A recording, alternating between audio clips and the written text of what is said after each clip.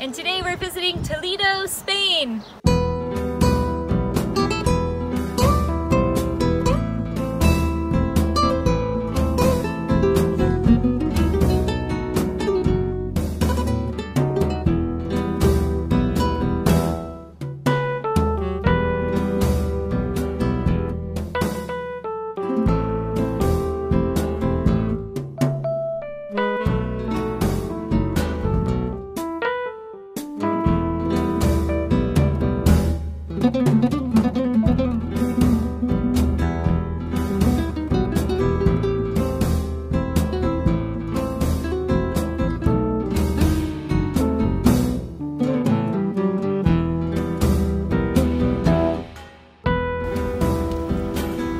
Lost in Toledo. We don't know which way to go.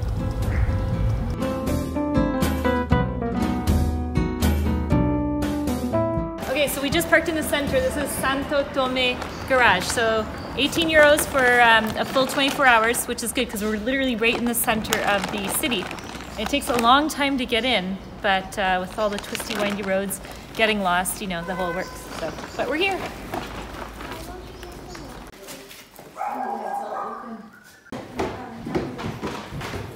So we're right in the city center, this apartment, which is apparently going to be really nice.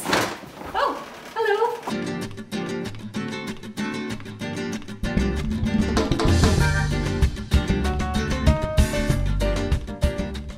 You gotta check out upstairs.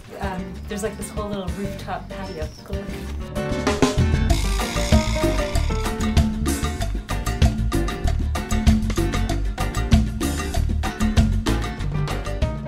So this is the rooftop. Right down in there is goes down into our building. And this is our view from the top here. It's just beautiful. And look at this little sitting area for a nice tea or coffee in the morning. That's gonna be so lovely.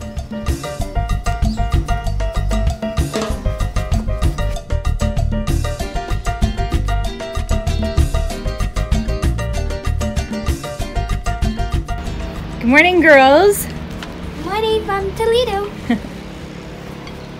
We're just about to have a lovely little breakfast with this beautiful view.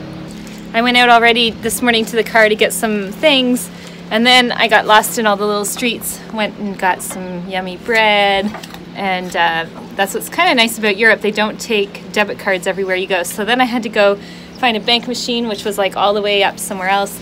And then on the way back I was lost. I was like, I don't know which way is which anymore.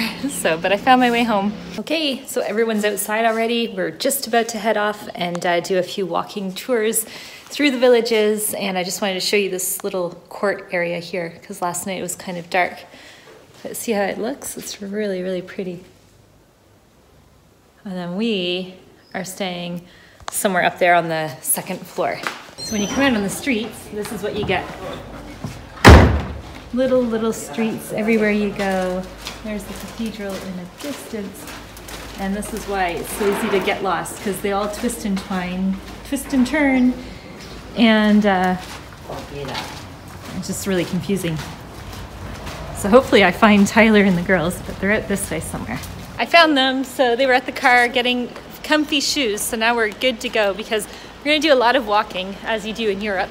But here the streets are like all cobblestone streets up and down, and since I went out this morning and walked already, we're all gonna wear running shoes. So, but usually we don't usually wear running shoes. We usually wear like little, I don't know, just little sandals and such. So here comes Chloe.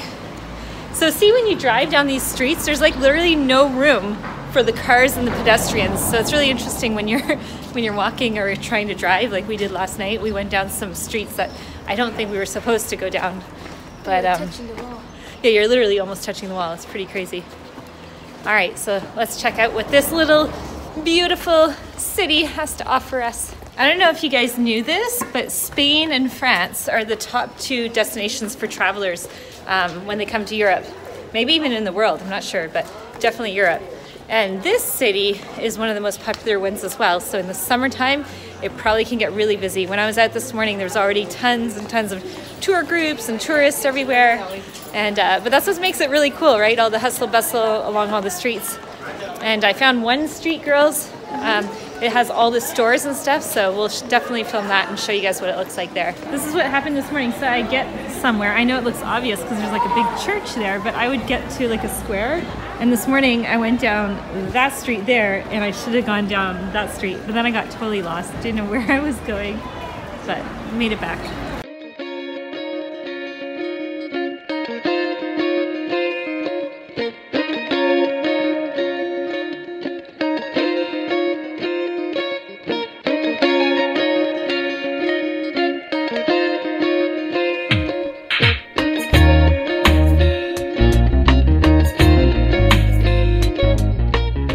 So this is a little bit of a walking tour that you can do. It kind of shows you some of the highlights and tells you all the different things. And then there's a city map, so you can kind of see all the intertwining streets. Or I can show you this one as well. Maybe you can hold it, Angelique. So where we're staying is right here on this calle San Marcos. So we have a beautiful view of the whole cathedral. And then you can just see everything's kind of contained. It's still fairly big, but at the same time very much contained. Are they olden day guns, girls? Look at it, it's like a sword shop and gun store. I'm gonna buy this. All these Oh look, look at this. look at all It's like the Wild West. Oh, that's fun. You guys would have fun with that, wouldn't you?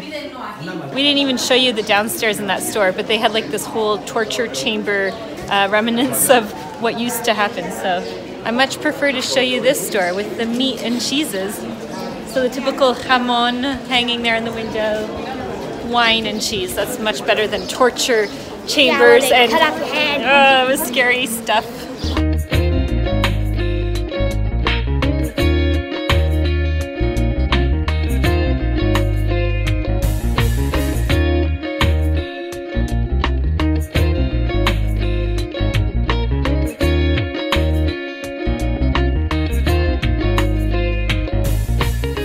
Okay, I saw this morning. Just couldn't help but stop for a Starbucks. This plaza here is where all the tours and basically, yeah, tours and sightseeing places meet. It's called Plaza Zocodover. Probably saying it wrong.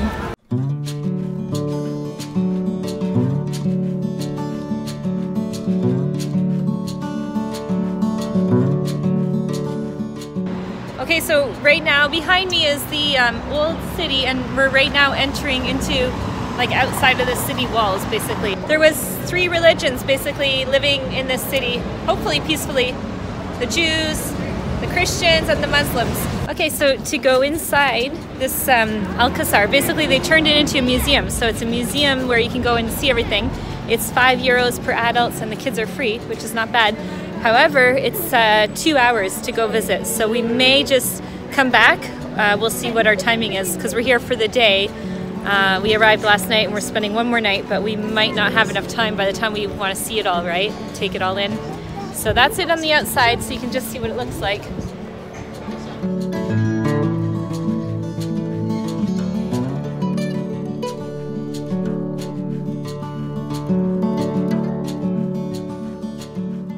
Okay, so here's a little bit of history on Toledo because this city dates back all the way from 192 BC, so quite a long time ago, guys.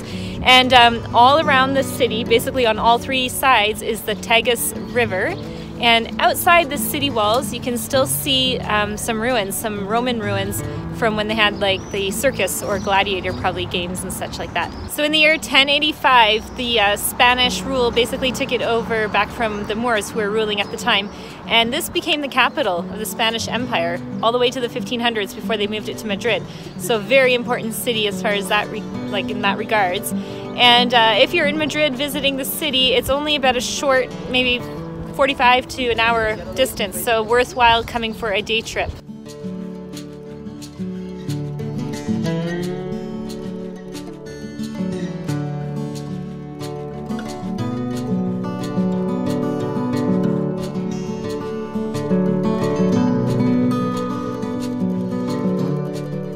This is probably a better view of the Alcázar right here. It was originally built as a fortress for the city.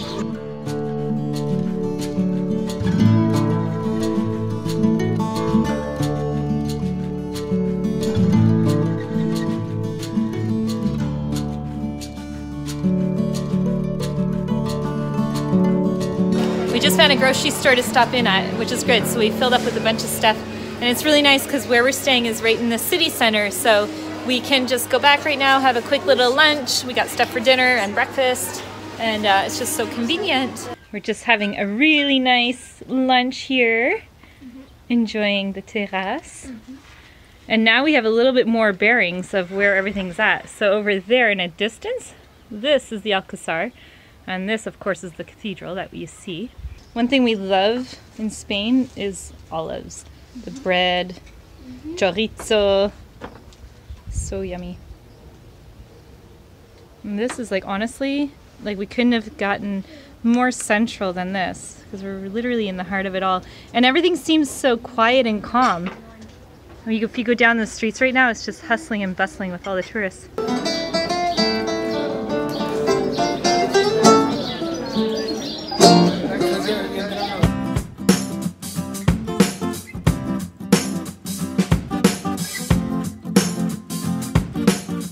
I just want to show you guys the detail here in all the rocks. So they're all designed and carved out like that.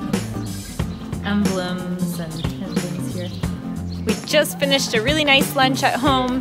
Now we're back out to discover some more that the city has to offer. We're on our way to the Jewish quarters. So, and then we'll talk a little bit about the Spanish Inquisition, which is not very nice, but part of history, I guess.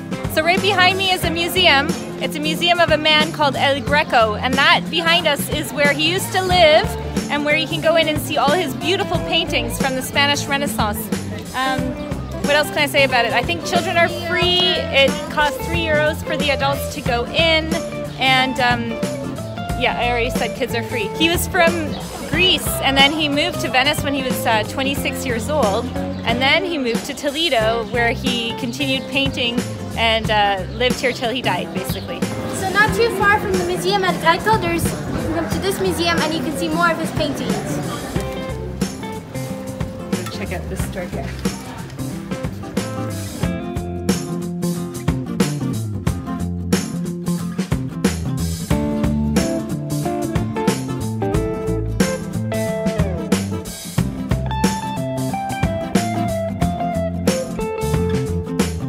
Where we're about to go right now, this place is called Mazapan Santo Tome Confiteria. That's what it's called, right here.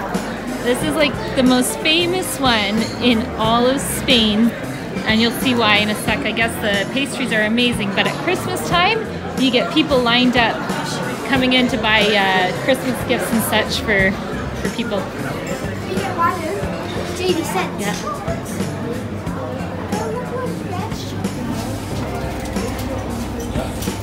She's actually wrapping it in gift paper for us. But this, okay, let me explain again this store. So this store is one of the most famous ones in all of Spain because they make these things that are called, I'm gonna mess it up, Mazapan, right? And we're about to taste it and let you know what it tastes like. But they have like these almonds inside, and people come from all over Spain and line up at Christmas time to buy these as gifts for people. So we're about to find out how delicious they really are. So this store has actually been here for 160 years, if you can imagine. So no wonder why they're so famous and doing good, but you can order online and everything. Can't wait to try it. It's really confusing because all the streets start looking alike. It's kind of like when you're in Venice, you just don't know which way to go, which street to turn down. In Venice there's bridges. Here there's no water and bridges to cross over. So this gate here is called Alfonso VI. It's a Muslim origin from the early 10th century. Its modern designation is to remember the king who conquered back the town in the 1058. Okay, it's like you're getting a present. Yeah, she wrapped it all up for us. Happy birthday, Angelique. Okay, who's gonna have the first bite? Me. I want to see what's your thoughts and your. She may think it's. Let's all try it at the same time. Oh, marshmallow! Okay, which one are we gonna try? Is this a dolphin or? So it comes in a package. We got one that comes in multiple ones. So. All right, let's see what your thoughts are. Is it as good as they say it is? Yeah, it tastes like honey. The pastry tastes like honey. Is it good? Yeah. Like Does yours have almonds in it, Chloe? No? Mine's fine too, but it's really good. So yummy. So it's almonds and flavored, like almonds, or no? It says flavor. Honey. Honey? It's just like honey and almond. Honey, almond, and bread. Really good. So I think they're having the siesta though on the benches behind us. That was really funny. They're all just chilling and sleeping. It wasn't the sweets that did it to them. Really, really pretty. This building here was a hospital. Okay, Angelique, what just happened to you? I saw a brown dog that didn't have barely any fur run by me, and I thought it was a monkey, so I got She like she really screamed and jumped. So you know you've been in Africa too long when you're in like Spain and you jump for a dog thinking it's a monkey, right? Here's what always surprises me when we come to Spain is we see all these little ladies and they always wear their high heels, their fancy little purses and jackets, and they look just so pretty and done up. I hope one day, or when I mature like that, that I will be all fancy like that too, because it's so pretty. They often like are all made up with their makeup, and it's just really cute to see. So earlier I was saying we were going to talk a little bit about the Spanish Inquisition, and basically it's very sad, but this happened for many, many years. I believe 300 years to be correct. And the King and Queen of Spain went to the Pope in Rome and asked him if they could get permission to basically convert everybody to Christianity, and that included Protestants. So if you were a Christian and Protestant, you had to convert to Catholic. If you were Muslim, you had to convert to Catholic, and if you were Jewish as well. And if not, they basically shooed them away, murdered them, and so it's kind of like history is repeating itself, but it's just crazy. So hardcore history. So we're having like a typical Spanish dinner. It's like I think 9 something at night, actually 9:45, but look at the view we have behind us. And what's crazy is we were only gonna stay one night. We would have missed out on this beautiful terrace dinner with like really good food. So it's just amazing. Is it yummy, girls? Mm-hmm. You guys liking the view? Mm-hmm. The coolest thing, you put a jar all the way up at the top, and then turn it, make it turn, and then do a whole view. Well, that would be really cool, wouldn't it? Hi guys, I'm going to take you guys on the tour of the cathedral de Toledo.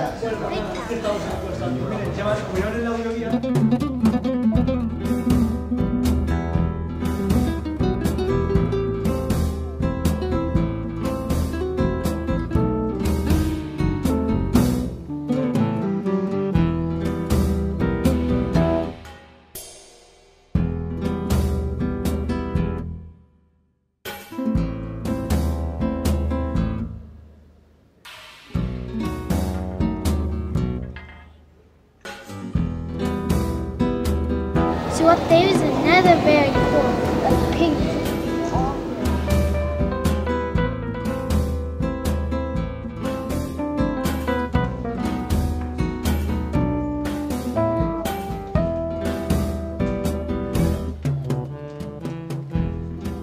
This is where they ring the bells. Look, oh my God.